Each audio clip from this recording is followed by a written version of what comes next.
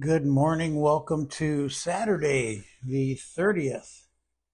Can you believe we're at the 30th of March already? Tomorrow is the last day of March. I want to welcome you to the podcast today and um, to the live and to Facebook, to YouTube, all the channels. I want to thank you for joining me. I never take it for granted. Um, I do want you to go. I would like you to go. I'm not going to force you, but I would like you to go to um, Tom and Sarah on YouTube. My podcast, Tom and Sarah, Abounding Hope, Encountering God, and subscribe to those channels. Like, comment, and share those channels. That's a way that you can help um, in this ministry and what we can do and what we're trying to do. So I want to thank you in advance for doing that. If you want to get a hold of me, Tom and Sarah at outlook.com, that's how to do it. And and then we will do it. Now I'm hoping that my that my cell phone doesn't fly off my holder here. I'm hoping. It's a hope. Like it did yesterday. That was pretty funny. Today I'm going to be sharing um, just my testimony, how I came to Jesus. Starting on Monday, we're going to go ahead and start doing another book, probably the book of James or Jacob, however you want to do it. But I want to talk to you about my testimony. When I was growing up, I was a little out of it. I wasn't the top guy. I wasn't the one that everybody would listen to. I was the one that everybody would kind of belittle and stuff like that, especially in school. Um, and I was kind of on my own. I tried out for different sports, football. I remember that I was, I don't know, I was really fast. And so they put me at wide receiver. Um, I was skinny, so I was able to get in between, uh, the blockers pretty quickly. And, um, and then so they put me at nose tackle. I just thought that was hilarious. But anyway, so I would get into tough situations, virtually my entire life. I felt that, I had to excel in order to be noticed. Now, um, my mom and dad, they were very loving, with a typical Italian family. Um, but I just was kind of like awkward. I guess that would be the best way to say it. Socially, I was awkward. I was very introverted. Um, so school was not the easiest thing for me. I wouldn't read.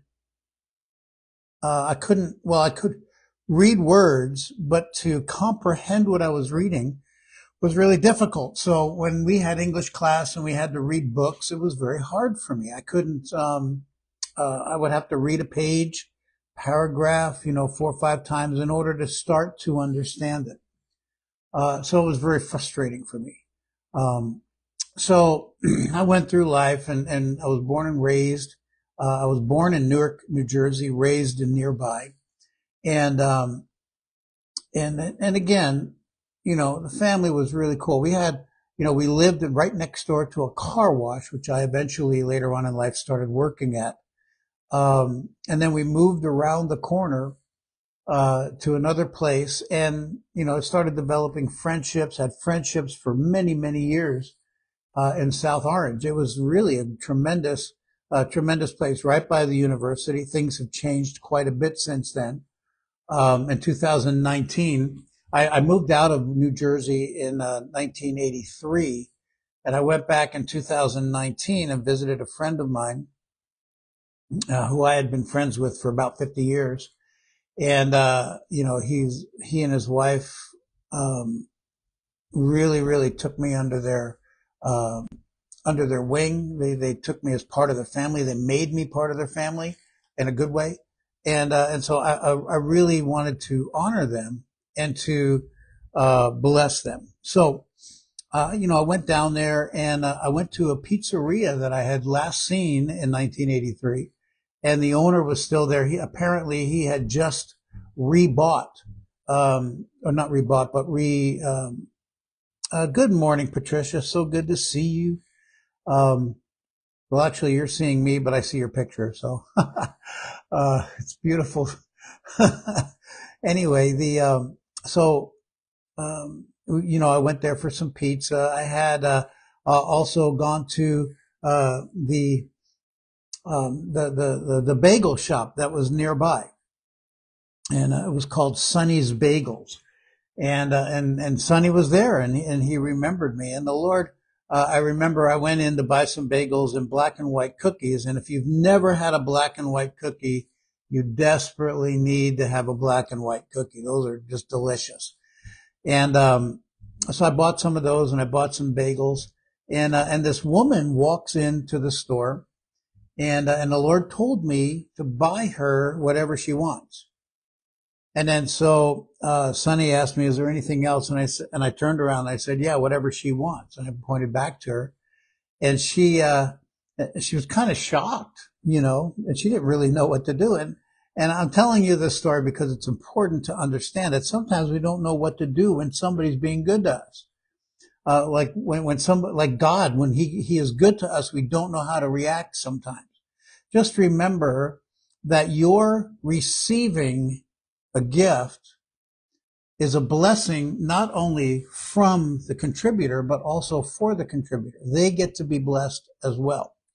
Um, so anyway, she was blessed, and Sonny kind of looked up like, nobody ever does this. And I'm like, well, God told me to, and I told her, this is a gift from Jesus, and she started to cry. She had very little, but God was able to bless her in that. So anyway, I go back into New Jersey, and I had some friends in Jersey. I'm not going to mention their names for their protection, but I don't know what they would need protection from, but they were just really good friends. And so my brother had given me a Chick track. I don't know if you remember Jack. Actually, it's funny, but the guy's name was Jack Chick, and he would have these not animated, but cartoon-like tracts that you would give to people. And my brother gave me one. That was early in the year of 1973. It was right after, actually in January of 1973, when I was born again, that I was watching Billy Graham on TV, and I had no idea who this guy was. But he had talked about, without the shedding of blood, there is no remission of sins. There's no forgiveness of sins without the shedding of blood.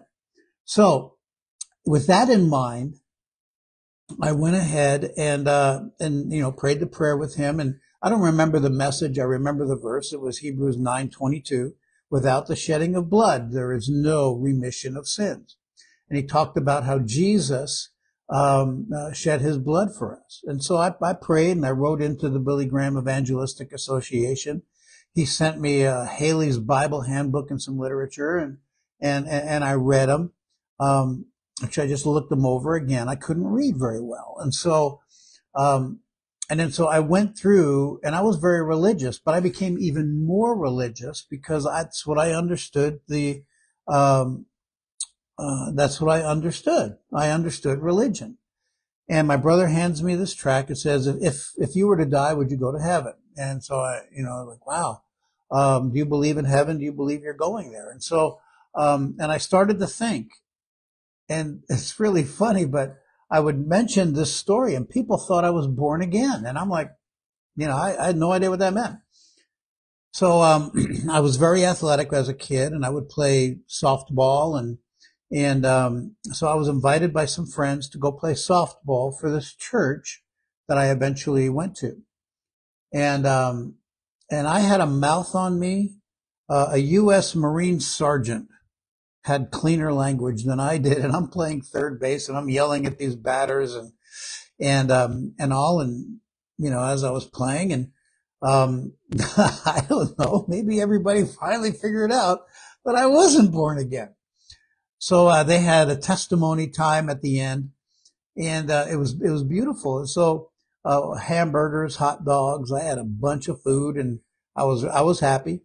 And then they started to share testimonies, and how another friend of ours had died in a bicycle accident on a road in New Jersey, South Orange, um, that would go up to Livingston, and there were these things called the S curves, and they were pretty drastic. Anyway, truck ran him off the road, and he impaled himself in a tree, and he perished. And at the funeral, everybody was worshiping the Lord. So this testimony is going on, and so they were telling me about the testimony of how they just worshiped God at his funeral, and I was like, wow. So eventually the pastor got up and he shared the gospel. He talked about giving your life to Jesus and how to be born again. And so they said, if anybody wants to be born again, raise your hand. And I tried to sit on my hands because I wasn't sure. I thought I already was. But apparently my hand went up, and he came over and I looked at him, and he said, yeah, your hand was up. And I was like, oh, okay. So he prayed for me, and I gave my heart to Jesus. And I know how people talk about sometimes how they have this moment, this feeling that like they were lighter than air. And, it was like they were really, really light. Everything was, and literally, I can tell you that happened to me. Every burden that I had, every pain that I had experienced was lifted at that moment. And I knew that I was born again. I knew I've given my heart to the Lord. Powerful. I didn't know what else to do. I was, wow, this is awesome. So on the way home, my brother told me, do not tell mom. Whatever you do, don't tell mom. So I got home, and my mother noticed that I was happy. Now, for me, everything was a matter of fact up until then. And I didn't really know what to do. But I was very, very stoic, and my mother came up to me, or my mother was sitting on the chair off into the corner of the room as I walked in, and I looked over at her, and she said, "What happened to you?" And I said, I gave my heart to Jesus. I'm born again."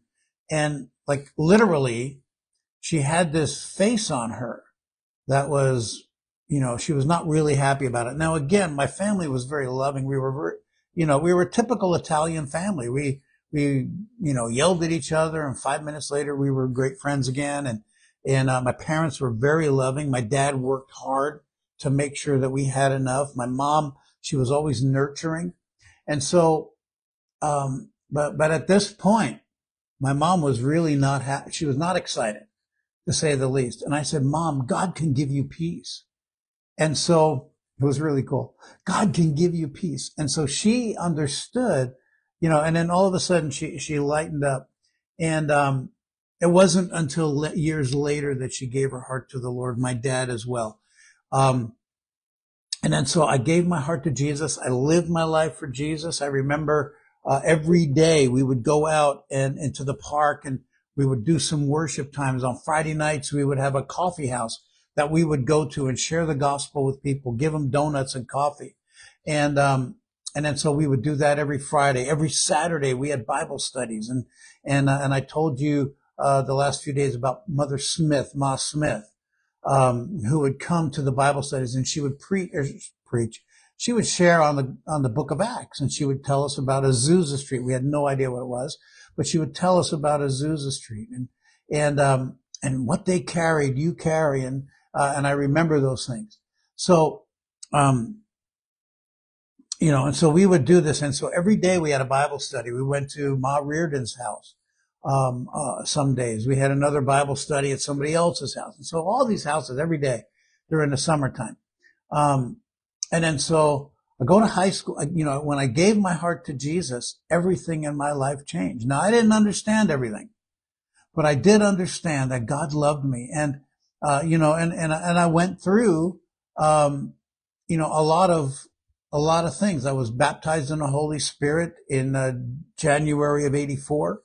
I was baptized in June of '74, or sorry, '74. I got baptized in the Holy Spirit, and I was baptized in June. And I remember the day we got baptized. It was the middle of June, June 15th in New Jersey. Usually is a pretty warm day, but this day was really cold, and it was cold in that pool. But we did it, and I was baptized.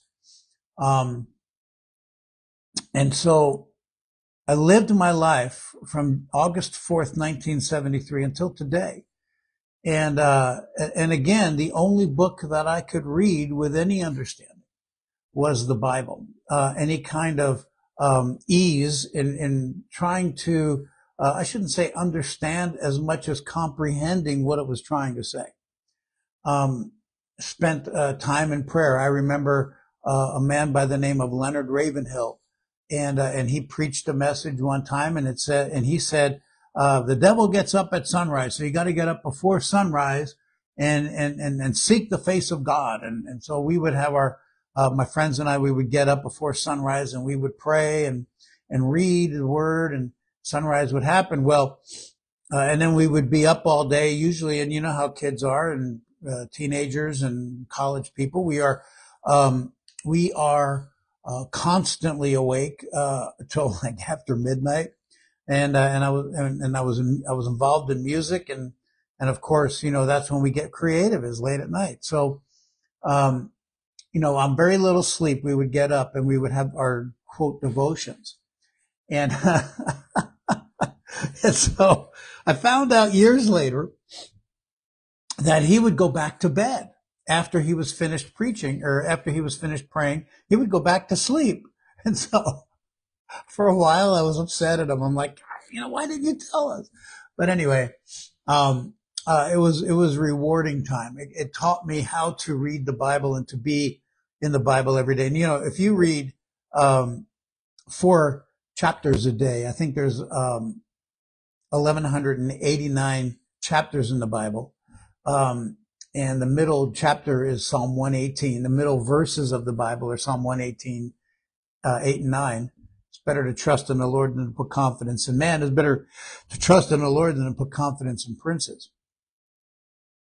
And so while I was not a drug addict, I wasn't a murderer. I didn't, you know, my testimony was that I was lonely.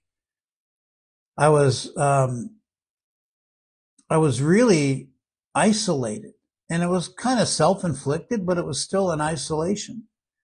And I felt more comfortable because I never made fun of me. Everybody else did. It was slow for me to understand. Like if somebody was talking, I had to think about what they were saying to understand what they were trying to say. And so the Lord has helped me with that. But the deal was, in 2015, I moved to Redding, California. I was, you know, in 83, I moved to Washington State. I actually arrived in Olympia, Washington on the 12th of October, or the 13th of October. I stayed in Tacoma, Washington on the 12th. And then on the 15th, we moved down to Olympia. And then, so I was in Olympia, Washington from 83, and then moved back and forth, went to Latvia for 3 years in the mid 90s. I went to Alaska these last 3 years. And so as a missionary, it's something I always wanted to do. And with that, I remember a story of a missionary that came to our church. I was born again in a Christian and Missionary Alliance church, A.W. Tozer, A.B. Simpson. And we would always have missionaries once a year that would come. I went to Bible college in New Jersey, and we would have missionaries that would come. And one of these missionaries shared this story of a little boy in Portugal, and he and starfish would come up onto the beach. The starfish would be washed up on the waves, and this kid would take them and throw them back into the water. And he would pick up one and throw it in the water. And this guy walks up to him and says, "Hey kid, don't you realize that they're going to die anyway, and they're going to get washed back up into the floor, get washed up, and you can't save all of them." And this kid looked at him, and he goes, "Well, I can save this one," and he threw it back. "And I can save this one," and he threw it back into the ocean. And I remember being in New York City in the 80s, and I was a part of a ministry called Agape Force. And that gentleman that I was with, his name was Angelo. We were on the FDR Drive, and I remember looking up over the rise in the road, and you can see miles ahead of you, and there all three lanes of the northbound FDR Drive were full. All three lanes of the southbound FDR Drive were full. And I remember being overwhelmed, and I said, Lord, how am I going to reach all of these people? And I remember the Lord spoke to me one at a time, one at a time. You don't have to do everything, just one at a time. And so, just would go out, we would witness. And I remember we went to this place called Manhattan Park. We saw a seller of heroin. He would hide the needles under leaves in the park.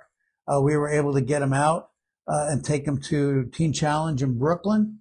And then we went back like the next week, and he was back there. He got out. Now, Teen Challenge does not hold you there, but what they do is they go ahead and they try to minister to you. And if you can get through the kick, you'll be really good. I look at Todd White and how he got out of Teen Challenge. The deal for me was that in 2015, I would help out churches. I would start churches and pastor churches and things like that, do worship leading. And I remember I was part of a church in Federal Way, Washington. And then I remember in 2003, I was down in Ilwaco, Washington, actually.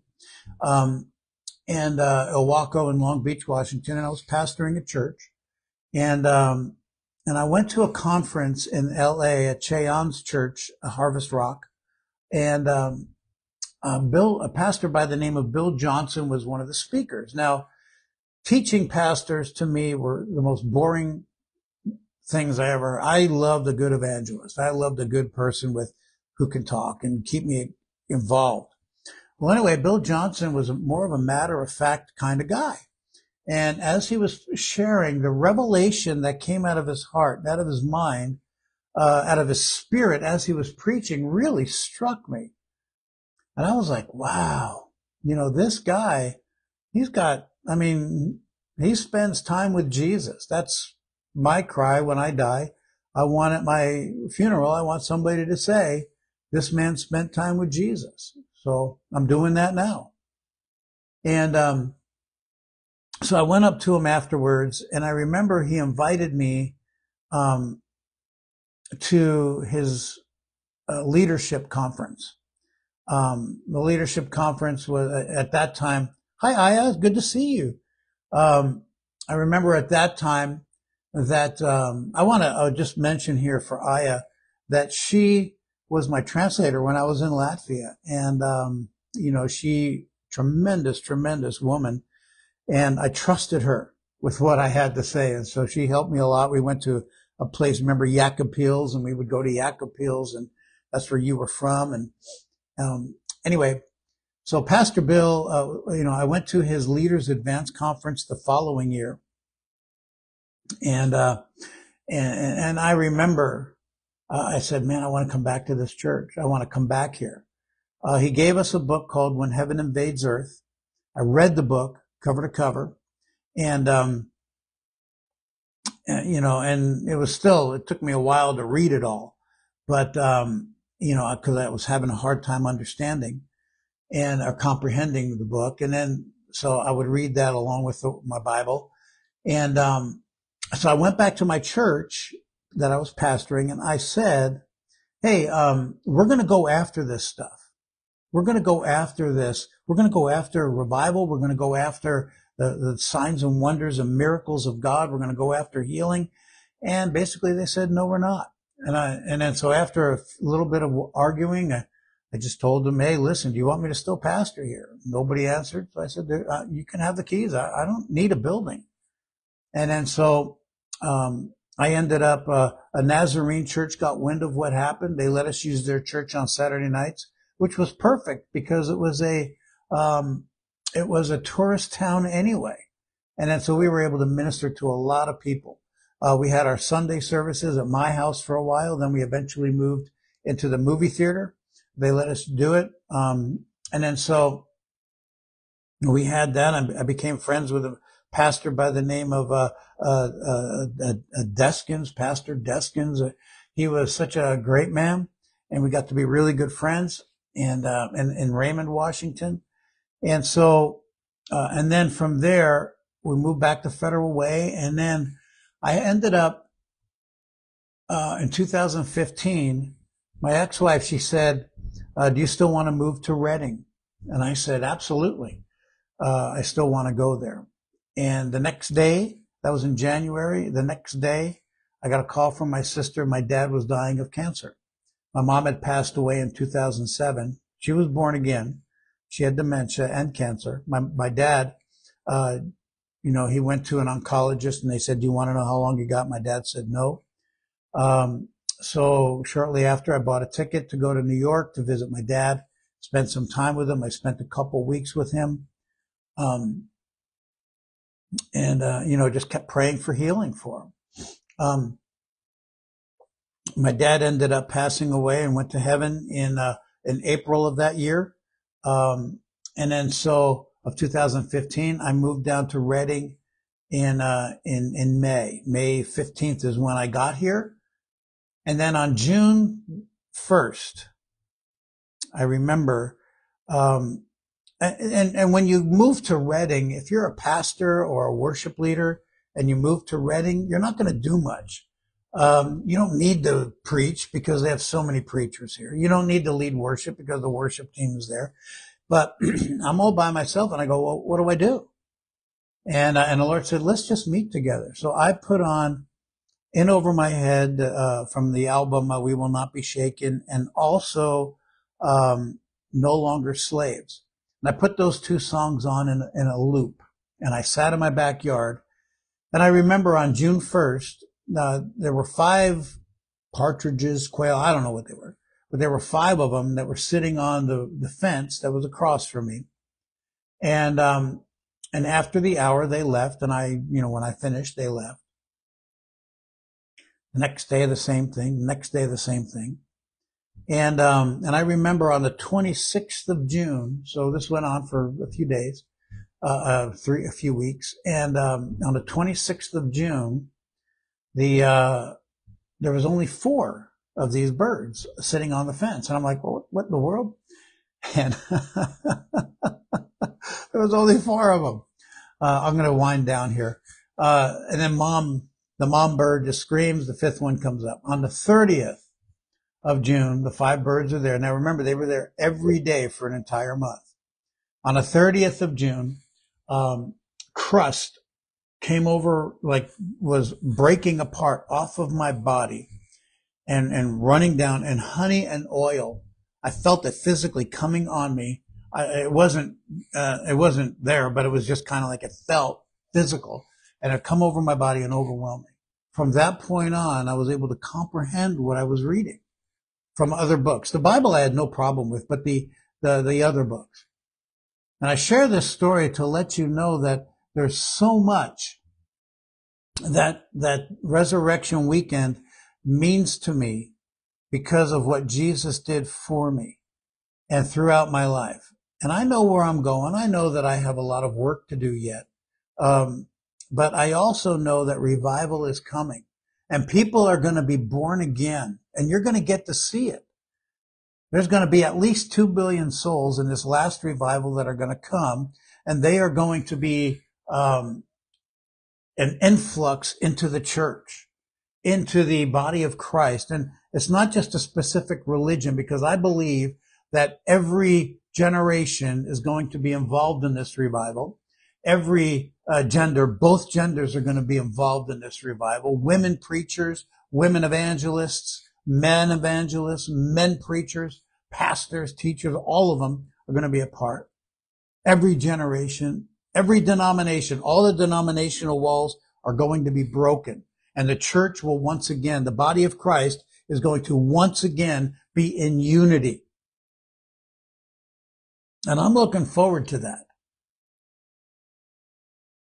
And so as we draw this thing to a close, I want to tell you that you're going to make it. I've been born again. This is my 51st year.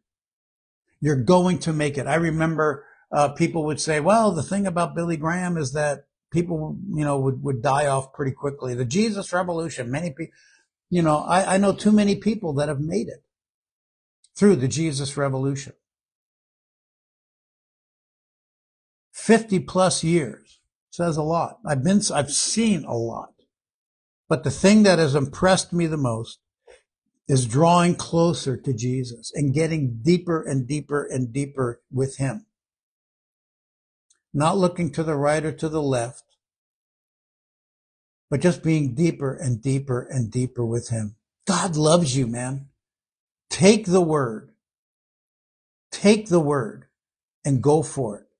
Don't look back. This is your moment. If God is telling you to go to a nation or to speak to a nation, go do it.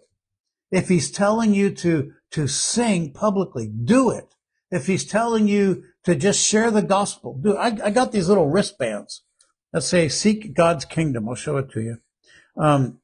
It just says, seek God's kingdom. All right. And then so I give these out to anybody that I share with so that they have a touch thing where it, they look at it and they see it and they remember what God had spoken to them. Or they remember the healing. They remember these things. Anyway, that's all that we're going to do today. I just want you to enjoy your weekend. I want you to enjoy tomorrow and Resurrection Sunday. Just remember, bring to your mind, bring to your heart, what Jesus did on that day. He didn't stay dead. There's a man by the name of S.M. Lockridge. He had a sermon that said it's Friday, but Sunday's coming. Listen to that message. And just understand that the resurrection of your dreams, the resurrection of your friends, the resurrection life that Jesus gives is for you, and it's for today, and it's for everything that you'd go for. So go for it. Don't look back. Trust God and let him fill you with his love. Anyway, that's all we're going to do today. TomInserra@outlook.com is how to get a hold of me. If you want to invest in my schooling, TomInserra@outlook.com. I'll send you the Cash App links, the Venmo or the PayPal or even the Zelle links, so you can give into that, and then just go from there and just watch what God does for you. I believe that I'm supposed to have some people invest and then just see it. I'm also writing a few books at the moment, and so I'm kind of excited. One of them is actually about revival, how to maintain and sustain a revival. Another book I'm writing is a sequel to my devotional on the Song of Solomon. And so, we have all of these things. Anyway, God bless you guys. Starting Monday, we're going to go into, I think it's the book of James. And then we're going to go into this and we're going to see it. Well, God bless you. Have a great day. Enjoy your weekend, and we'll see you on Monday.